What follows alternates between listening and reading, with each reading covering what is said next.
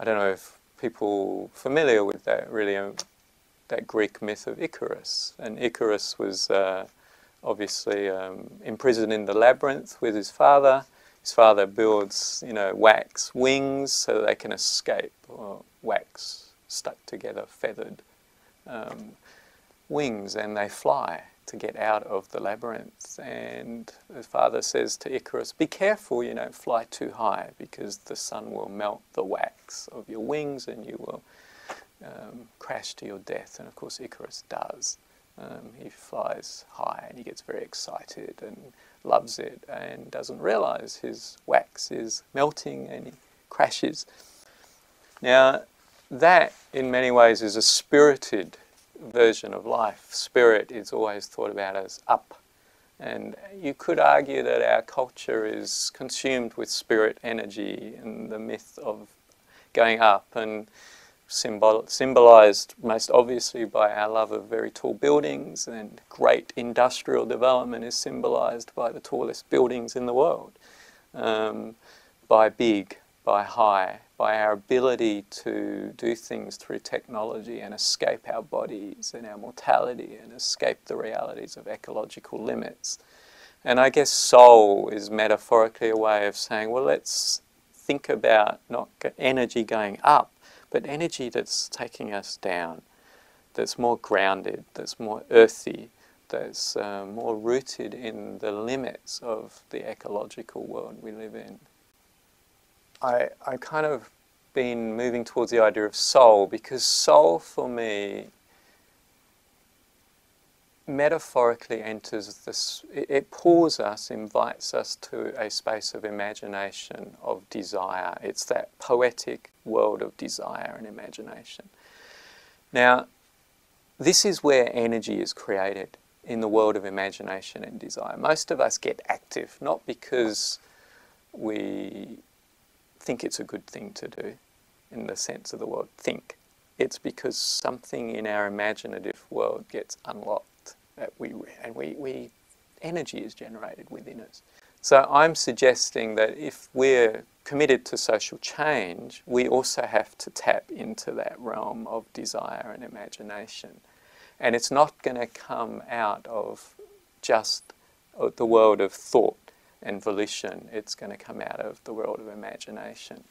So the notion of soul then is saying, how do we tap into the imaginative energies of people that want to be involved in social change? How do we really generate those energies?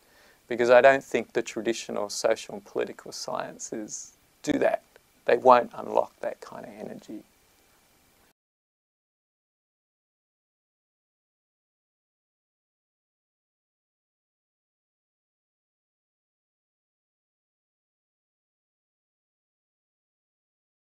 Soul, as an idea, indicates depth.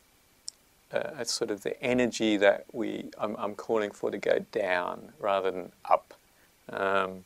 So to be a bit more grounded, to be a bit slower, to be a bit more careful, to be more conscious of the ecological limits in our world. Soul invites mindfulness in the work.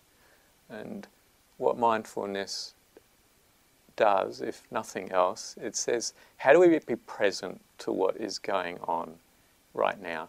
Soul attempts to turn an event into an experience, so we really experience it. So if you're in a community meeting, a lot of us would be focused on what are we doing, what's our achievements, what are our goals, what are our tactics, and I'm saying it's all very well, that's spirited, okay? And we need that.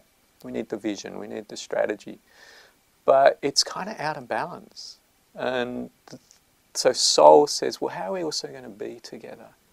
And in fact, it says something a bit more. It says that maybe in a world that's going so fast, that's so focused on activity and efficiency, the best way to change the world is to change how we be with one another. And slow it all down, be more human together, focus on that community element of community development. And if we do that well, we will be changing the world.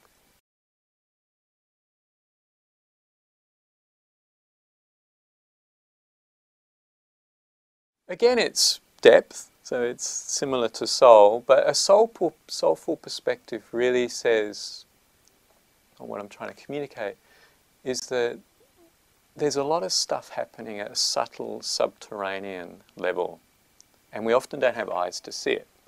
So for example, you know, when we think of the economy, we see what's obvious, big businesses at work, people exchanging labour for salaries, income. Now we think of that as the economy. Okay, it's not.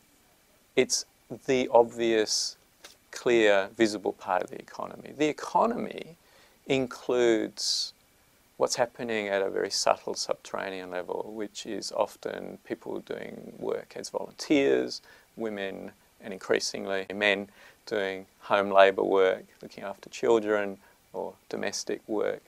We're seeing a lot of economic activity that could be located in the gift economy, where people are gifting each other, exchanging their labour. So this is happening at a subterranean, subtle level. We don't see it because it's not broadcast. So for a start, a soulful perspective says, what's happening at this soulful, subterranean level? So, and it starts to tap into that. It gives attention to it. We often are not attentive to the subterranean energies going on within community processes.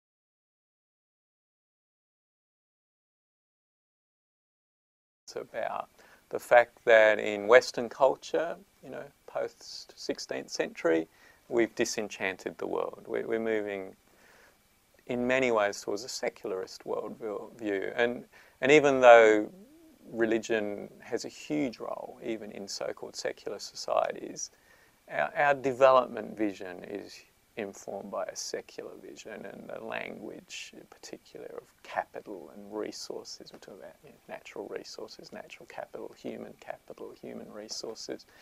The objects of development, people, the ground, earth, you know, are viewed as objects that can help humans develop themselves economically. Now, this is the heart of the industrial view, and it's deeply connected to a disenchanted view of the world. So in highlighted the problem, you know, the industrial version of development, we move towards the indigenous vision of development. And as I've said much earlier, a lot of collective action around the world is being energised by the indigenous model of development, or Western people that are learning, relearning from the indigenous model. And I guess at a fundamental level, what the indigenous model of development, call it a model, is teaching us is, how do we rethink our relationship, not just to one another, i.e. human community, but to other elements of the cosmos, the earth, the planet. And so we have disenchanted the world. We see these things, the world, the planet, as resources. The word ensouling, kind of reanimating the world, ensoul, animate. It's a way of thinking about us rediscovering the interconnectivity or interconnections we have with objects, trees, earth, soil, country. We enter again into a reciprocal, mutual, dialogical relationship with the planet, where we see country, as our Indigenous people in Australia call it, not as an object to be exploited in extractive industries, but as a living part of our lives that we give and take from, and we relate to and care for. Ensouling is a way of thinking about community development in this ecological model that's refocusing the interconnectivity the systems way of thinking about the world we live in. And that has huge implications then for the way we think about development and our work.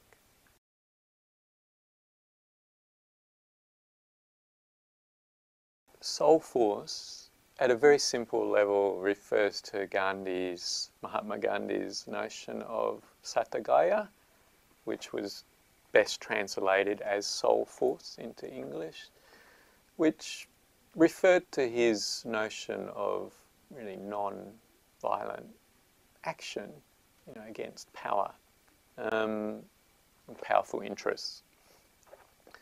Now, I guess, so we think of it as non-violent civil disobedience, non-violent social action, but it's like, well, what's the word soul got to do with this? And I guess what I'm trying to allude to again is that soul force really, in our contemporary era, I think, says, how do we be careful not to be caught up in fast-moving, technologically driven distraction, such that we fail to get in touch with deep core values, deep core emotions that will fuel sustained, courageous action around an issue.